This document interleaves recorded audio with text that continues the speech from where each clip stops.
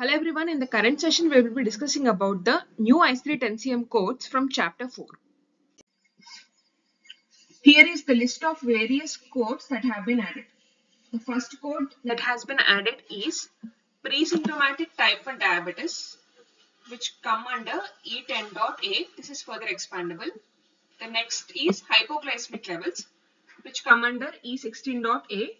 This code is also further expandable.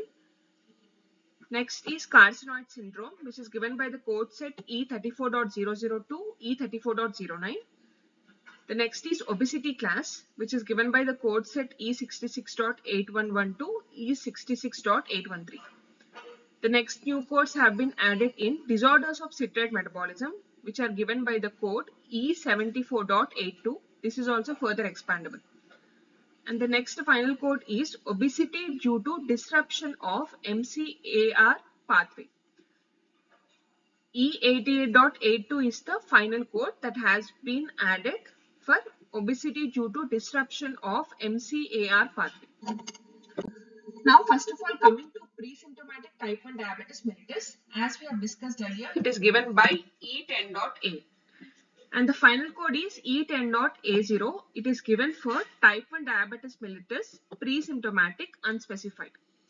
And the final code E10.A1 is given for type 1 diabetes mellitus, pre-symptomatic, stage 1. A1 is given for stage 1. And E10.A2 is given for type 1 diabetes mellitus, pre-symptomatic, stage 2. Next, coming to hypoglycemia levels. It is given by E16.A.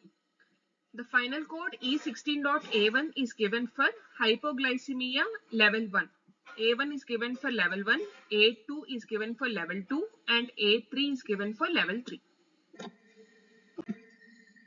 Next, coming to carcinoid syndrome. The final code is E34.00. It is coded for carcinoid syndrome unspecified. Next, E34.01 is given for carcinoid heart syndrome, and E34.09 is given for other carcinoid syndrome.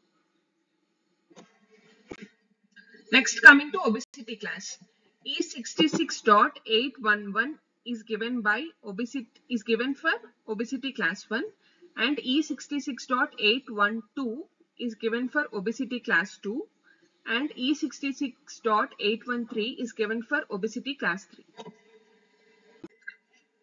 Now, finally coming to disorders of citrate metabolism, the final code E74.820 is given for SLC13A5 citrate transporter disorder.